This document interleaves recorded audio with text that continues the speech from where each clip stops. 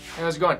So I have an Android phone, but I use a Mac computer. So what's the easiest way to transfer files between an Android phone and a Macintosh computer? I'll show you.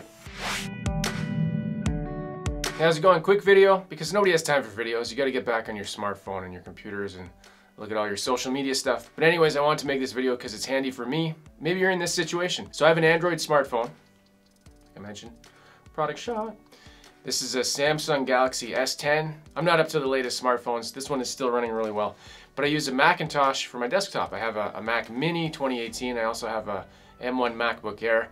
I use Final Cut Pro for all these videos, so that's my preference. I like smartphone, Android. I like computer, Mac. It's just the way it goes. Android and Apple, they don't want to work together. They're not friends, but they can, so there are ways to do it. The reason I wanted to look at this was sometimes I take large videos on my phone. I use Google Photos. It uploads the video if you have it synced to the cloud. It takes time for the videos to render, and then you get a lesser quality unless you save it as full quality.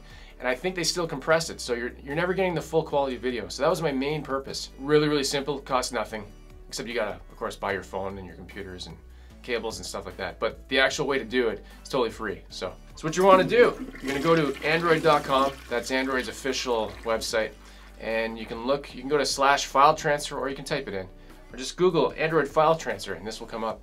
And you're gonna get a DMG file, which is Apple's like exe if you're from the Windows world. It's an executable, it's a package, and what you're gonna do is you're gonna open that up, so you're gonna install it, and you're gonna see here, I'm gonna show you.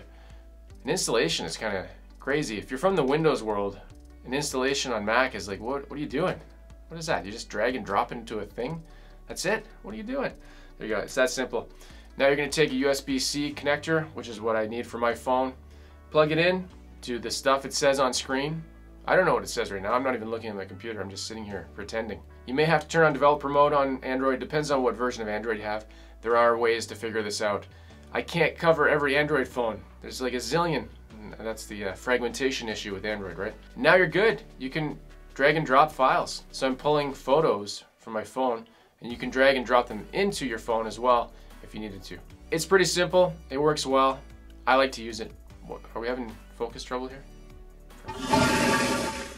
That's it. It's that simple. There's nothing really crazy here. If you have any questions, leave me a comment below. If you are new here, please subscribe and click a like if you did like the video, if this was helpful. All right, that's it for now. Take care.